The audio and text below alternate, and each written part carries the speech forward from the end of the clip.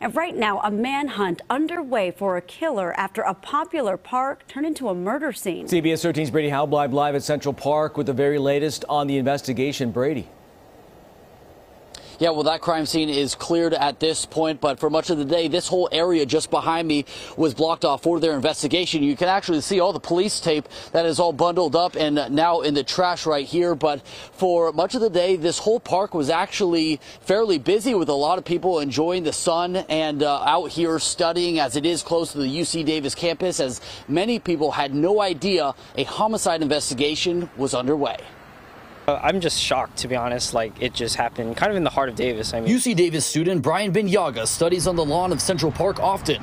He describes it as safe and peaceful. like, it's always buzzing, and it seems like a real nice place to be generally. But the Davis Park, home to a popular farmers market on Wednesdays, was the scene of a brutal murder on Thursday. So it's being so close to the campus, like it's only a block over from UC Davis, so it's really scary to even think about walking here. Davis PD says the call came in just before 11:30 Thursday morning for an unresponsive man in the park. When officers arrived, medical staff determined the man to be dead and later determined he had multiple stab wounds. Yes, it is very odd for something like this to happen in the park. Central Park is just a few blocks from campus, but Davis PD have not yet said whether the victim is a student. But for an area usually filled with families and college-age kids, many here have a lot of questions. It's just very uncommon. Like, it's not like people usually are. They're usually really kind and welcoming, and I just don't understand where or how this happened.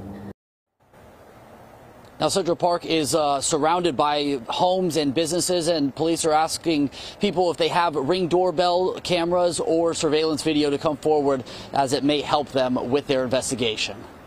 Now, usually a busy park for students. Very concerning, Brady. Thank you for that live report.